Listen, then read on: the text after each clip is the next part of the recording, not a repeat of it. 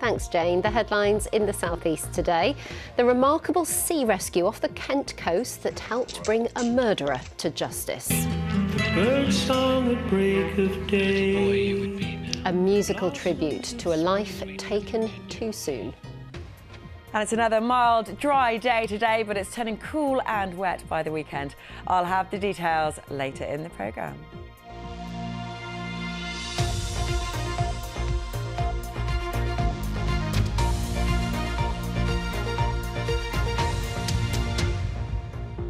Hello, welcome to the programme. I'm Ellie Crisell. Dramatic footage of the moment a man was rescued while trying to flee across the channel in a dinghy after committing an horrific murder has been shown for the first time. Suleiman Altaf, who stabbed a 15-year-old boy to death as he tried to stop an attack on his mother, was arrested by Kent police in Dungeness after he was intercepted while trying to sail to France. Today there was praise for the lifeboat crew who carried out the extraordinary rescue, which, unbeknownst to them, helped bring an on-the-run murderer to justice. Piers Hopkirk reports. He was laying on his back and he had a cycle helmet on, which was quite bizarre. Called to reports of a small boat in the busy channel, this was the extraordinary sight that greeted members of Dungeness's lifeboat crew. In our opinion, you're in danger. In a makeshift dinghy with a handheld sail, a man saying he was heading for asylum in France. I want to go to France. Obviously, we're typically dealing with taskings with small boats that generally come in the other direction. It didn't add up. But as they headed back to Dungeness, little did they know who they now had on board.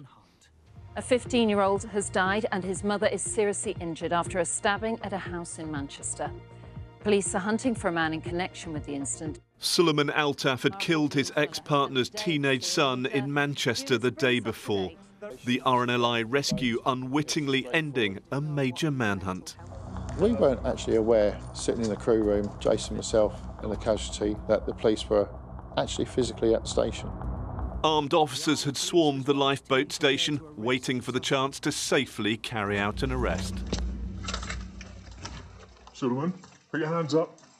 All right, mate, you're under arrest for murder and attempt murder. You do not have to say anything. Altaf was subsequently jailed for 30 years. The RNLI says it remains committed to the role it set itself back in 1824 to value every life and save every one. Piers Hopkirk, BBC South East Today. More than 500 people were detected crossing the channel in small boats yesterday, the highest number on a single day so far this year. Official figures collated by the BBC reveal the total number of people to have landed on UK shores in 2024 now stands at 4,043, higher than the same period last year, which was 3,683. There are fresh warnings to dog walkers to keep their pets under control in the countryside as this year's lambing season gets underway. Figures from the National Farmers Union show livestock worrying cost farmers in the southeast more than £100,000 last year. Comes as the Kent Wildlife Trust revealed several goats died recently after being chased by dogs. When a Sussex musician's son died at just 13 days old, his parents were plunged into unimaginable grief. Kit had died from the common cold sore virus. Had doctors realised, he could have been treated. Kit's mum began a charity to prevent similar deaths, and his father, James de Malplaquet, got back with his band and started creating music about his experience. Claudia Sabasis reports. Sometimes I see the bird song at break of day. The boy you would be now. The blossoms of spring. Sweet little ginger boy. Written for his son, using words people said to console him. James de Malplaquet shot the video at Cookmere Haven. You never speak. It's where Kit's ashes are. He was a lovely little boy, a really beautiful little boy. I remember one of the careworn midwives coming in saying, "Now that is a beautiful one." I'm sure they say that to a lot of people, but I took it. On your birthday. This is the tree we have in Queen's Park. This is Kit's tree here. It's just starting to bud. Kit was born healthy. He went home for one night, but became unwell. Doctors were baffled. He died at 13 days. Only then did the cause emerge. Herpes simplex, the common cold sore virus, despite neither of his parents having cold sores. We are actually suggesting that whenever doctors have an unwell newborn baby, they should be given the treatment for herpes simplex, just on the off chance that that is what they actually need. The miserable rich got back together to support each other through Kit's death, COVID, and sharing all their experiences. We had some rehearsals, which were, beer and pizza and spilling your guts. And then after a while, it's like, it's kind of an album here. And I suppose what I was most surprised about is that there's a lot of joy on this record. Just another day, it will slip away. And this is Joy, a song to celebrate Kit's brothers, called simply Everything Bright and New. Claudia Sebezis, BBC South East Today, Brighton. Now, today, the 21st of March, is World Down Syndrome Day, which was chosen to signify the unique 21st chromosome which causes Downs.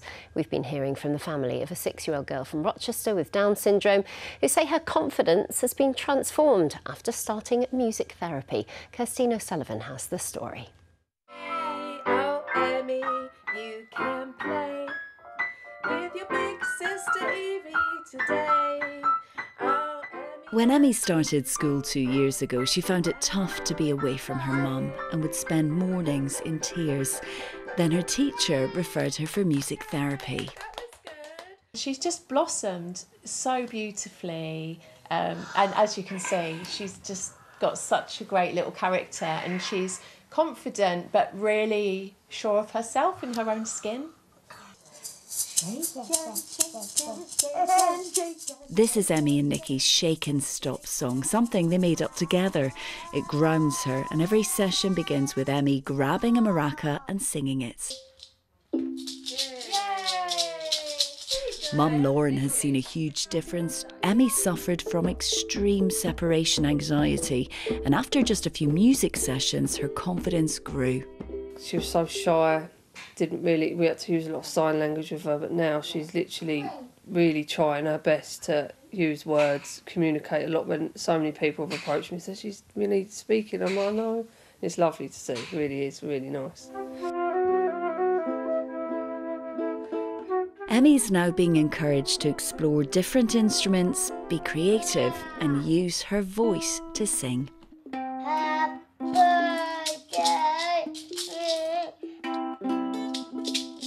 Kirsteen O'Sullivan, BBC South East Today.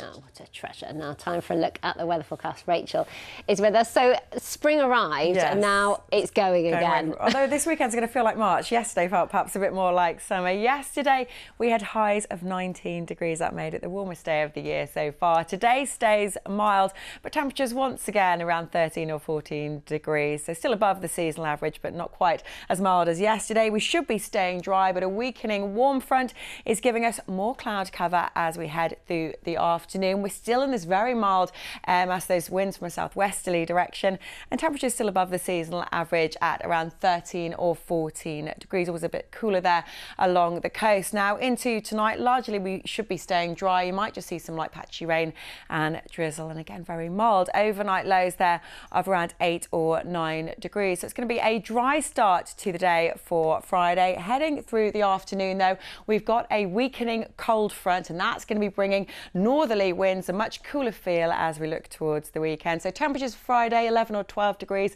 feeling colder by Saturday with some blustery scattered showers. Nobody likes a cold front. Thank you, Rachel. That's it from the Lunchtime team. We're back at 6:30. Bye-bye.